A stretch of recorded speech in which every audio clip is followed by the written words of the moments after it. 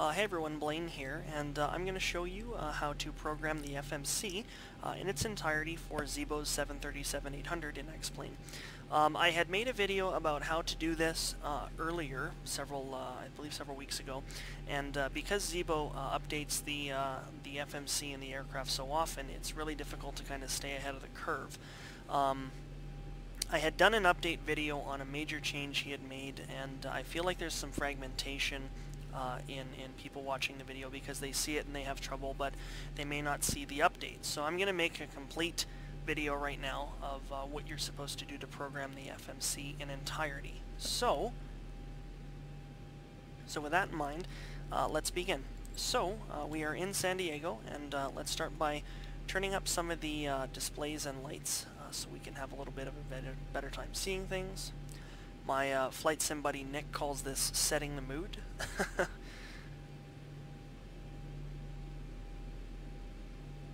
Okay, so with that in mind, let's go to the FMC.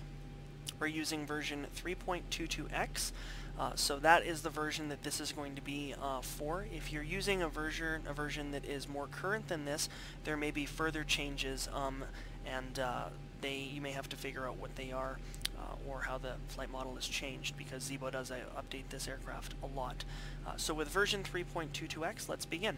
So we're going to select FMC, position initial, enter our reference airport, which is San Diego, so KSAN.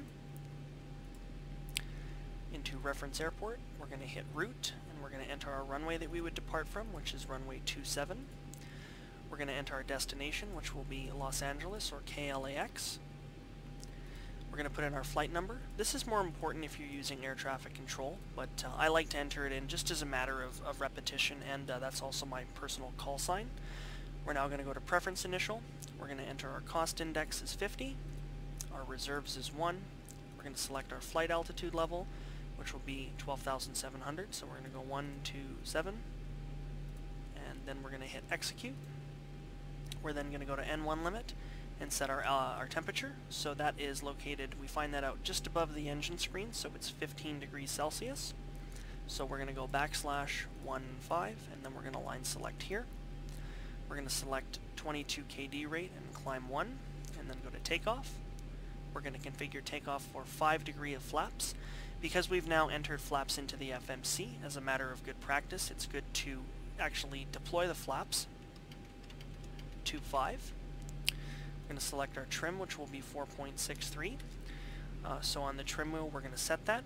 Now these go in integers of 1, so we want to be about halfway between 4 and 5. Back to the FMC, we're then going to select our V speeds here. And because we have 138, we're going to want to enter that in to the MCP, as well as our altitude. So we're going to go 138. And I had to make a change earlier, so it's already set, but you would normally enter it here. As you can see, because we've already set our flaps at 5, so that's good. Back to the FMC. So we're now going to go departure and arrival. We're departing from San Diego, so we're going to select departure, and we're going to select our SID and transition. I've done this flight many times, so I know this stuff already, but if you're not sure how to get a SID and a star and things like that, I suggest you visit my SkyVector and Navigraph video, which will be in the description, and that will tell you how to use that software. Navigraph is a paid subscription, but it's like $10 a month, so it's really, really affordable, and it's really an important tool to have. So we're going to select Falc 1 and SXC. We're then going to go to route and activate, and we're going to activate our flight plan. Just a sec.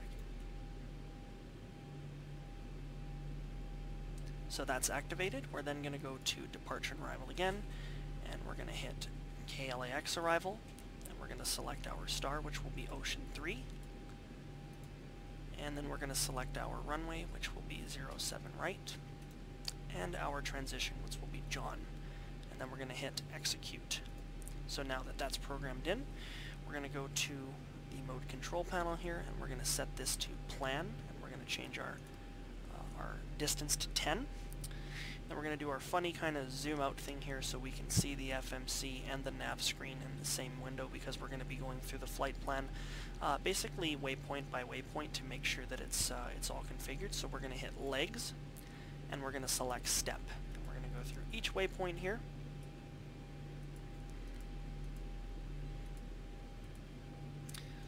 And right after a transition, you can see that there is no magenta line, and we have a discontinuity. So because of that, we're going to have to fix that.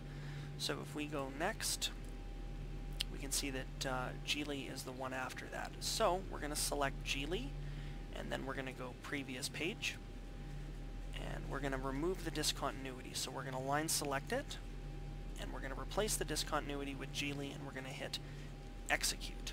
Now, if we continue going forward with our step function here, we can see that we are now able to, we now have a connecting magenta line. However, it's going back in the wrong direction. So because of that, we don't want any of these waypoints to be here because they're going in the wrong direction. So we have to remove all of them. And so each time you've programmed the flight plan, it will kind of do this depending on, there may be a discontinuity or a difference in direction. So you're going to have to account for that. So because we don't want to go to our transition and then turn 180 degrees and head back to San Diego, we have to remove all of these waypoints. So we would go, continue hitting step until we are kind of back on course to our destination, and I can see that this is where it's going to be. So we're going to use Doyle, and we're going to line select Doyle to get rid of all of those waypoints. And then we're going to hit previous page, and we're going to replace right after our transition, which is SXC, to Geely, and we're going to hit execute. And then if we go along step again, we will see that we have a connecting magenta line, and that we now have a straight line for our flight plan, and that's great. That's what we want to see. You can also see now that right here we kind of have a weird thing after Doyle. We have two waypoints right next to each other, which would cause the plane to do kind of a radical, turn. We don't want to do that. So we're going to do the same thing we did before. We're going to select John, and we're going to replace Murma with John, and we're going to hit execute, and now we have a straight line. So with that in mind, we're going to go all the way back to the front, and we're going to do step again, and you can see our waypoints all connect, and we are heading to Los Angeles, and we're all good there. So that's great. The next thing I like to do is to configure my FMC approach speed so that the aircraft kind of has an idea of what it should be at for the speed. So how I do that is when you actually get into flying full flights, when you get to top of descent, your init ref page on the FMC will show you what your final approach speed should be. It's usually around 130 knots. So what I generally do is I do 135. So I go 135 and I go backslash, and I line select fumble, which is our final approach fix, the last waypoint before the runway, and I go execute. So now the FMC knows that's the speed we should be at. And then how I do it is I go up in intervals of 20. So I would go 155 backslash, and I'd go to the next one and hit execute. Then 175 backslash into the next one. And then this one here, because if I go to previous page, it's 250 and then 250, I usually do for this specific flight, I go 205. And execute.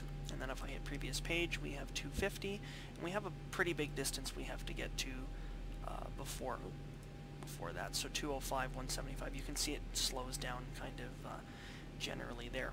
So our flight plan is configured, it is activated, our waypoints connect, and our approach speeds are entered. With that in mind, everything that you've done in the FMC is now complete. So you can go back to the MCP, change this back to map, and set your distances that you want. You still have to configure the rest of the aircraft for flying, but your FMC is programmed in here completely, so that's all done.